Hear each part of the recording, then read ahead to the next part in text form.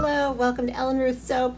I'm Ellen and today I am making a soap cake and I'm going to be using this silicone Bundt pan, which I'm really excited to use because it comes out so pretty with the edges, and then I'll probably do a drizzle over the top since piping on here would be cover up the prettiness. So that's the soap mold that I'm going to use today. The fragrance that I'm using is Crafter's Choice Maplewood and Vanilla. And it smells amazing. I think it's considered a fall scent, and I'm in the middle of summer right now while I'm making this, but it just smells really good to me. Smelled like a cake. So I'm going to put a little bit of poppy seeds in there for just gentle exfoliant, not a lot. And then I also have these leftover coffee bean embeds. If you saw some of my earlier videos, I did these on top of my Wake Up energy bars, and they melted during the gel phase. So what I'm going to do with these is I'm going to put them in the cake batter, and I'm hoping they'll kind of look like chocolate chips in there. So I'm going to utilize those coffee embeds, get my cake pulled together here. I've got my lye solution in water with silk and sodium lactate cooling off. I'm going to get my oils all pulled together, and we will come back and make a cake, a soap cake. All right, it's cake making time, and I've got my hard oils melted in here. Here are my additives. I have sorry, the lighting's really bright. Organic colloidal oats, kaolin clay, and some buttermilk powder. And to that, I'm going to add, I have some organic poppy seeds, just about maybe a teaspoon or two. I just want a little bit of flex in the whole cake batter, and I don't want super exfoliating, just a little specks. And then after I get a nice medium trace, I'm going to add my little coffee beans / chocolate chips. We'll see how they come out. So for the color, I'm going to do a little swirl, and I was going to do brown, but I thought it might swallow up my little coffee beans if I did too dark of a brown. So what I chose was a hammered copper kettle mica from Crafter's Choice, but it's sort of a toasty mica color, so I'm hoping in the swirl in there it'll stand out a little bit. And then I do have some titanium dioxide for the other part of the portion of the batter, because the fragrant oil that I'm using can discolor to a tan, so I just want to brighten it up a little. So I've got everything together here. I've got my liquid oils melted that I'm going to add to my hard oils, and we'll go get my lye solution and we'll get rolling on our cake. Alright, I've got all my additives mixed into my oils. I'm going to go ahead and add the fragrance in here. I've never worked with this one before. It had mixed reviews. Everybody said it smelled wonderful, but a couple of reviewers said that it had a little bit of acceleration and trace, and a couple of people said it didn't. So I'm just going to put it in here, hand stir in my lye, and see how it goes from there. But sorry about the big no see-through container. I should have used one of my clear ones.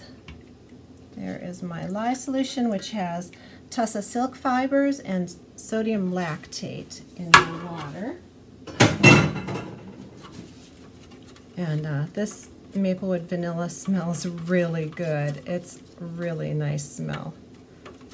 So just stir that in, easy peasy. And we'll go ahead and pour off my little copper mica one here. And we'll see if we need to stick blend afterwards. So we'll go ahead and pour. And you can see the little poppy seeds in there. It's pretty pretty. Pretty pretty. Alright, titanium dioxide dispersed in some water is going to go in here. And my little copper mica that I dispersed in a little bit of the liquid oils I just poured in there. Alright, let me get that stirred in.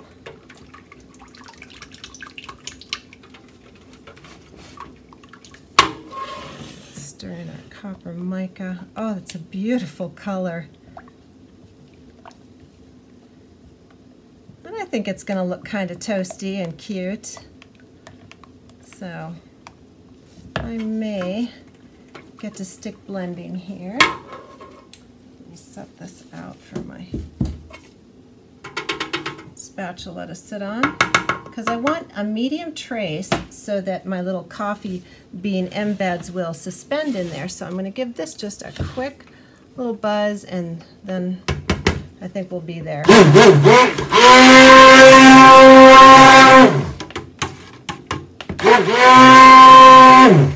All right, and then I'm going to come over here into my copper mica color, which I'm loving.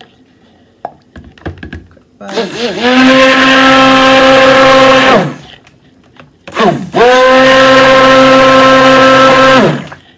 Okay.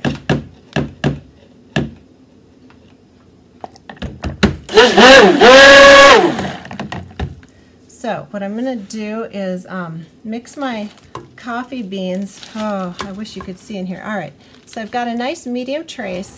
I'm going to throw my coffee beans all in here and mix them around, and then I will do an in-the-pot swirl after I get these suspended.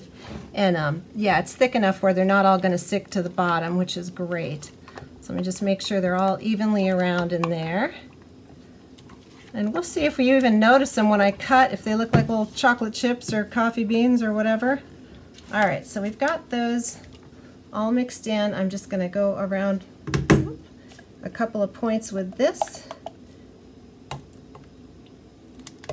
from different heights. It's already getting gloppy. Smells good though. It's going to be worth it. I keep telling myself that. Smells great. All right. Let me just give that a quick zhuzh around, and here's my cake pan. We will go ahead and pour in. Man, this is the way to bake, huh? There we go. That's pretty full. I think I'm going to go grab a flour mold and fill it up, because that is pretty full.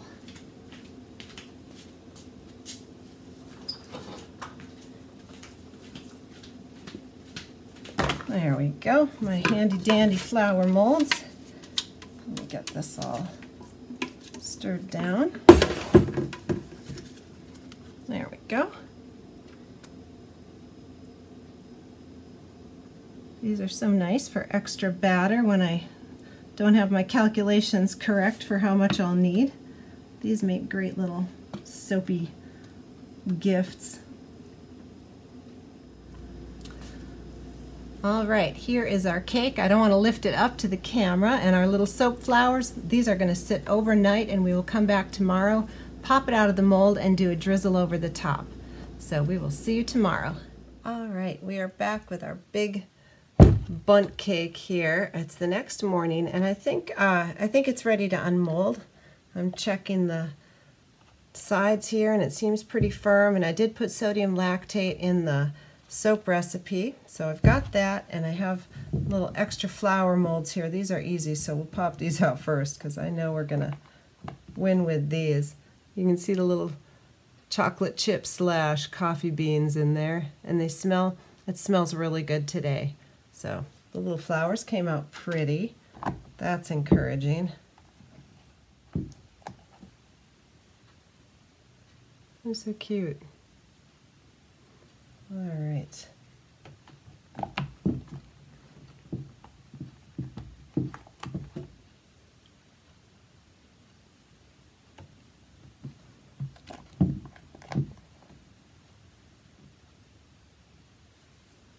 And now we're on to this. And I have it on a piece of parchment here that I'm going to try and turn it over on, so when I drizzle, hopefully this will catch some of it.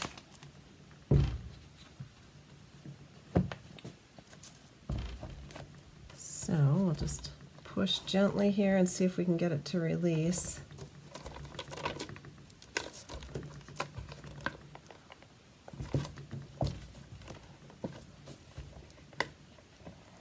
There we go.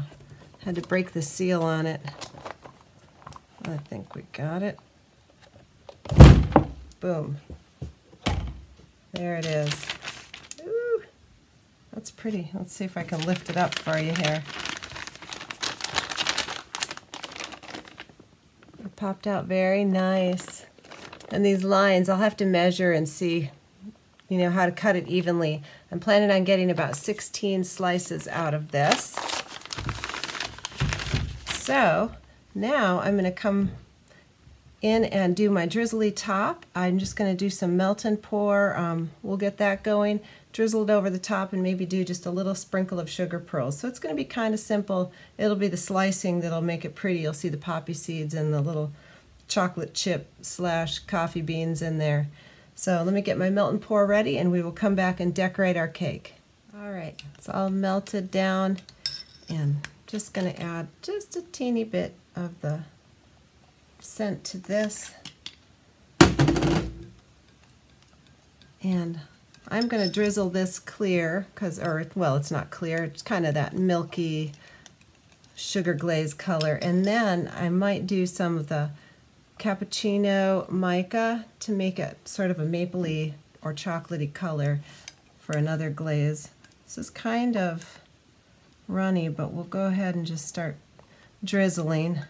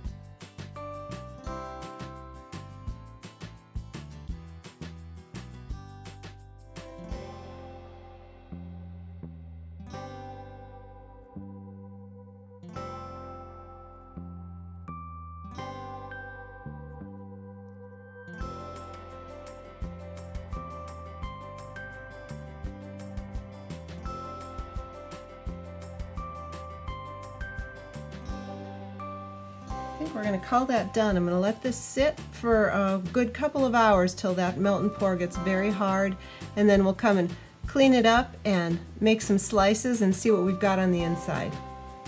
Alright, it's been several hours in my basement where my soap studio is. It's very cool, so I think we are ready to cut our cake.